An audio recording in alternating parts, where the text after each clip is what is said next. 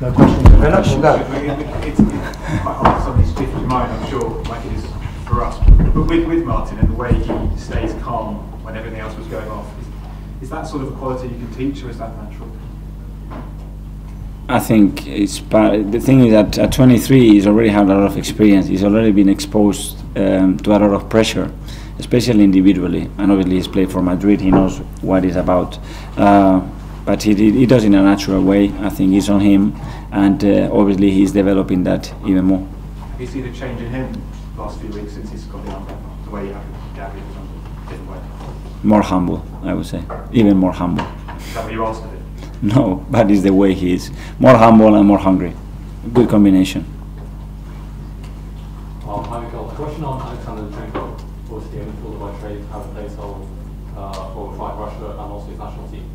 Has he got a future at the club as a midfielder, as an out-and-out midfielder, rather than obviously as a midfielder? He's one of the options. We can use him in midfield, as an attacking midfielder, as a holding midfielder. Of course, he's an option. He's played there. I think he's really good and really comfortable playing there as well. So it's great to have players that can give us that versatility.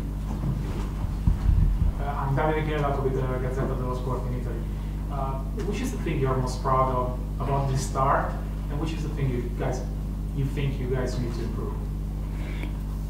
The most pleasing, obviously, is the performances with the results and the way we are playing, what we transmit as a team, and then obviously getting that into winning football matches. That's the reason why we are here. And the other one, the things to improve, still a lot. The room is still individual and collectively in many areas that we have to do, and we know what it is. Hi, just a bit on Eddie when he came on. It kind of seemed to be the shift of the match really when he came on. Really up the atmosphere. The formation kind of seemed to change a little bit. Just a bit on that, and what your thought process on bringing him on was for that period of the game. Well, it's the threat that we see every single day in training session, what he brings here, and you ask him to play, and immediately the boy is ready. He has no fear, he's all confident, he's all power, he's all qualities, and the boys really believe in him. So the moment that happens, he wants to get involved in the game. It's true, we change the formation to play in a different way that I believe that suits and gets the player in better connection and better spaces to interact with each other, and he was really useful today. Mikel, the last game you played against Villa was quite a rough physical game. I suppose today was fairly similar. How much of a help will today be for Wednesday, do you think? I think I was watching the other Premier League teams, how physical they are as well, and every game here is a battle for everybody, and we don't expect anything different. Villa are a top team, they have a big squad, top quality players, good manager, and we expect a difficult game again here on Wednesday. A couple of players injured today, how are they, and have they got a chance for Wednesday?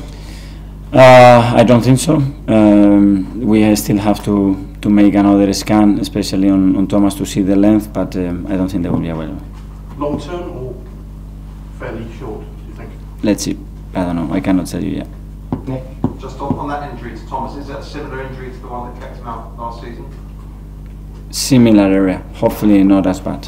Okay. And just your general thoughts on Villa and how you're going to go about trying to beat them? But I start to analyze them tonight. Watch this game, start to analyze them. Obviously, we played each other. They haven't changed that much. Try to watch the games and prepare as good as possible. But I said, a really physical team, a lot of presence, really good and dangerous in the box, and it will be tough. And if you make it 5 wins in a row, people are really going to start talking about Arsenal's chances to do something this season, aren't they? I don't know. We just train on Monday and be ready for Wednesday. What can we do? See you then. Thanks everyone. Thank you. See you.